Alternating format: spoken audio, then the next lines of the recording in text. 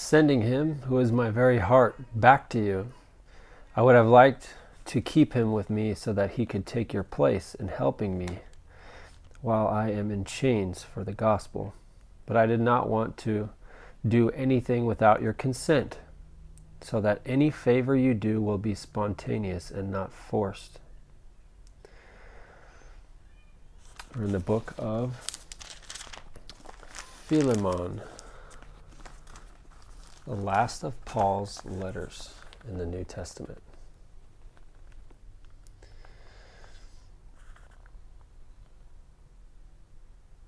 Now, the shortest, as I understand that Paul's letters are written from longest to shortest.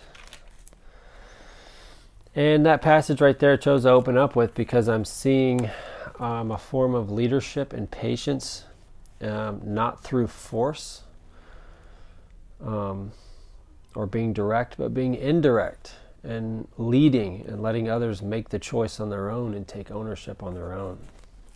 Good lesson there. And that part, that was probably only one or two chapters, just one chapter. So that would be verse 12 through 14. And that is in Paul's plea for Onesimus, and who this letter is more about. Seems Paul and Timothy are writing, mainly Paul too, writing to Philemon, and it's about Onesimus. In verse 8, going backwards a little bit, it says, therefore, in the same lesson about patience and leadership, ownership, letting others take ownership. So it says, therefore, although in Christ I could be bold and order you to do what you ought to do, yet I appeal to you on the basis of love.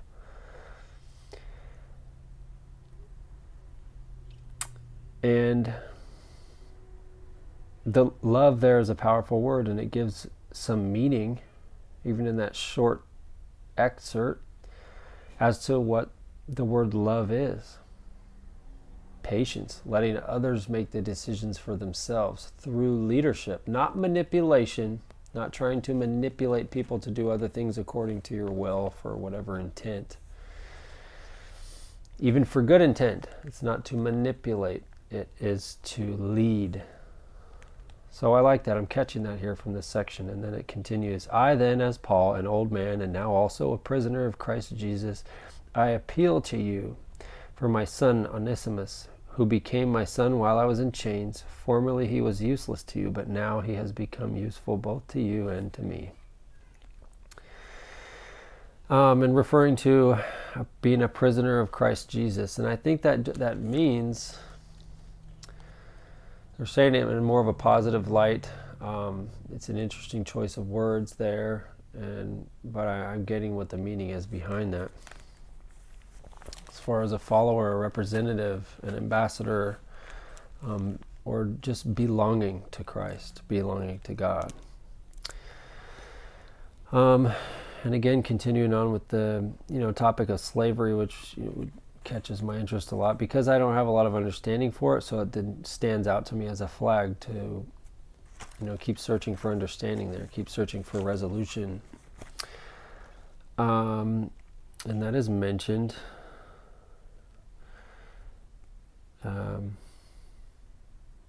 right here at the end somewhere. Okay, let's continue.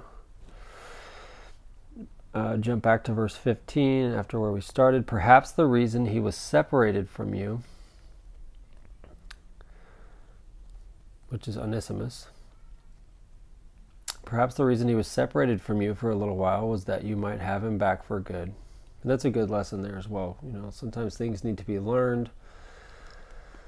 Sometimes there is a contraction phase that is needed for a greater expansion to come. I've heard those terms used before, and that makes good sense there. Verse 16, no longer as a slave, but better than a slave, as a dear brother. He is very dear to me, but even dearer to you, both as a man and as a brother in the Lord. So again, it mentions slave, and it says, but no longer a slave. So was Onesimus a slave before? It seems so. I mean, it seems there's enough sentence there to make so. But better than a slave as a dear brother. And so, I mean, it's just, you know, I can't completely focus on it too much, but it is important. There's continuing importance in continuing to read the book, and we're going to refill the whole rest of the book, go back to the Old Testament. Again, this is I haven't mentioned it in a few videos, but New International Version, NIV. It was a Bible I got when I was a kid, not 100% sure where I got it from. One of the churches that, you know, I would go to. I never went too regularly, sometimes regularly for a little while, but never lasted too long. And my grandfather's also a preacher who I love and respect very much, and this possibly could have come from him, I'm not sure. But let's stay on topic here. So as far as that, no longer a slave, but better than a slave is a dear brother. So, and I'm picking up in this sense as a slave as someone who maybe is on a lower end of personal development and needs to work through personal development. But I'm not making sense of the slavery though. So those are my thoughts as I read through it. I don't know how much resolution, I can't come to much here, but thinking, you know, just thinking through it. And so it's just a short letter. It finishes in verse 23. Epaphras, my fellow prisoner in Christ Jesus, sends you greetings, and so do Mark, Aristarchus, Demas, and Luke, my fellow workers. The grace of the Lord Jesus Christ be with your spirit. So, and again, this is someone who used to be called Saul, came from a dark place, you know, according to this story. And look how he talks now. Look at the Spirit, you know, apparently speaking through him in these letters. And that's what this is all about, is God's message being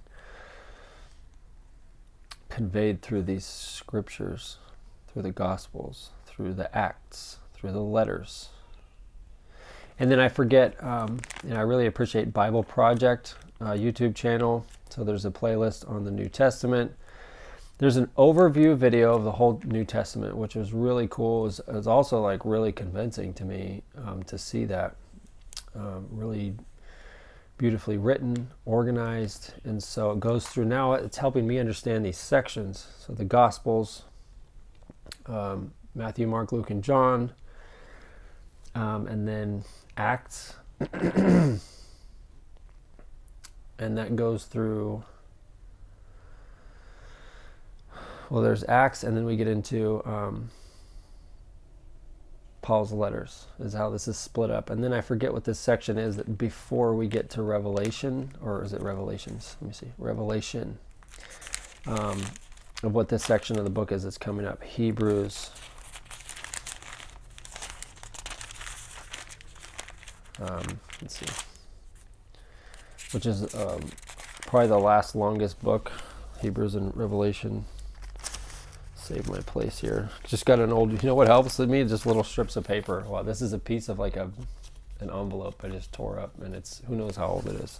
So, and I pass them from book to book. This one's probably going to stay in this Bible forever.